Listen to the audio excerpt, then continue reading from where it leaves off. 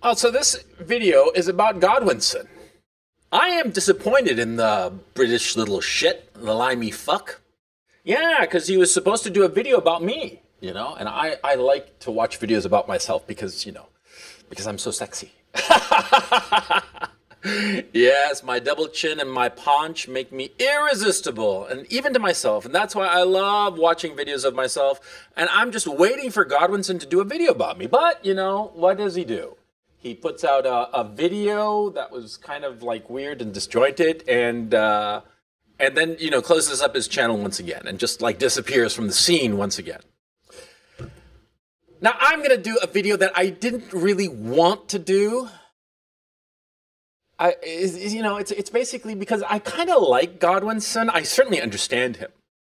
I certainly understand him because I know what he is, who he is. Yeah. Yeah, he keeps saying that his channel gets deleted. Bullshit. He deletes his own channels, right? Because he's basically a chicken shit. See, because he is an upper class kid with all the breaks. He's got brains. He's a good looking kid. He's probably got social connections, probably family or schooling or a combination thereof. And he could get any position he wants in society. He could pretty much aspire to any position in society, anywhere from prime minister to Nobel laureate in whatever science or whatever. The guy's got it all. He's got the world on a string. The world is his oyster. But see, he lacks one thing. And this is the key issue. And that's why I know that Godwinson is never going to amount to much. Godwinson has no balls. He doesn't have the courage to make a decision. See, because he's intensely attracted to this whole vibe of the internet subculture, the internet blood sports and all this shit. He's intensely attracted to it, yeah? And he could be a presence in it. But see, he doesn't dare have a channel permanently because inevitably there would be troughs. There'd be peaks and there'd be troughs. And so people know him, but whenever he's there for a while, he runs away out of fear that he's not going to be successful. See? Because he sort of like is paralyzed by all this promise that he has. He has all of these options, but he's sort of like caught up in the opportunity cost issue, in the fact that when you make one decision and when you take one path, you inevitably and of necessity close off the other paths. And so Godwinson wants to maintain all paths open indefinitely. He doesn't have the balls to be an adult and simply make up his mind and go in one direction. He's at the fork in the road, dithering, the Hamlet of the fork of the road. You see what I'm saying? He can't make up his mind. He can't make up his mind because he's scared. Because he's a little chicken shit. Hey, I don't begrudge him. I knew guys like that, right? I knew guys like that who had like everything at their feet, and yet they never amounted to anything. And that's the tragedy. See? All that promise, but a lack of courage. So they stayed there at the fork in the road and never amounted to anything.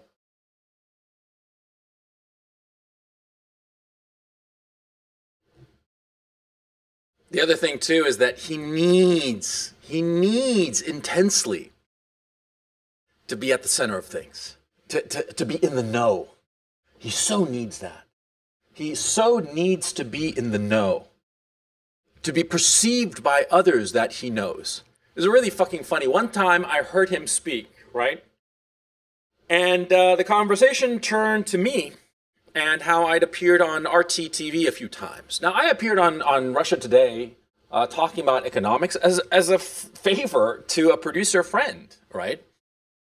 And I thought it would be funny, and, so why not? I appeared a few times, I don't know, maybe a half dozen times, something like that.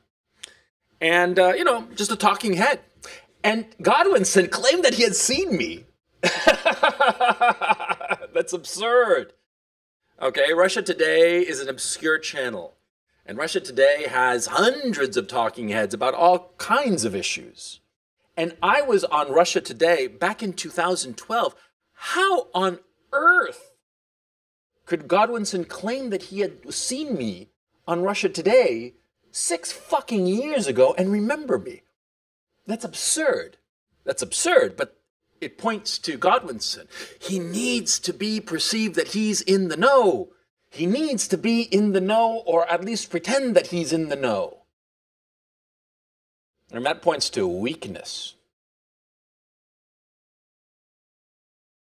I like Godwinson. I've never interacted with the son of a bitch. I wouldn't mind. He's probably an interesting kid, but he's a boy, he's a child. He'll never be a man. Not the way he's going. He doesn't have the balls to step on the scene and make a place for himself. He wants to sort of like slide in by charm alone. But he doesn't have like the balls to just like stick the elbows into the other motherfuckers and get in there. Yeah.